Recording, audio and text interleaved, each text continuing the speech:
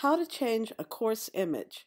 The D2L Daylight look is just great. I love the bright course tiles and the clean look, but the problem is the course tiles might not exactly reflect the nature of the course I'm teaching. No worries, there is a simple way to fix that.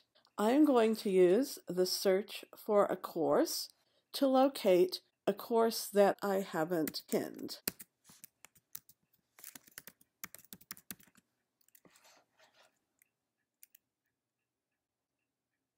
There's my course. It's not a bad course image. It's attractive, but the course LTC 450 is an introduction to long-term care. Let's see if we can do better. If we didn't want an image at all, if we were used to having fantastic photographs in our announcements, we could simply remove the banner. The image would still apply to your course tile on the home page, but it wouldn't display here. However, we do want to use a banner for this course. We just want to change the image. Well, those look not relevant, but this is great. We can do a keyword search of a library of 3,000 high-resolution images.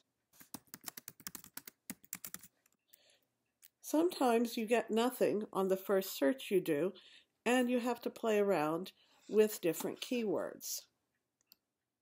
It's not really emergency medicine. Let's see if we can find something. Here we go. I think I like this one. And there it is.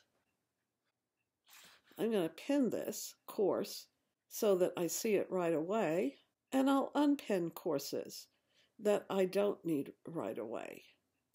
And now I'm going to go to my home, and there is the course I just pinned, and I've got an appropriate course tile, and when I click it, that is echoed in an appropriate course banner. That's all there is to it.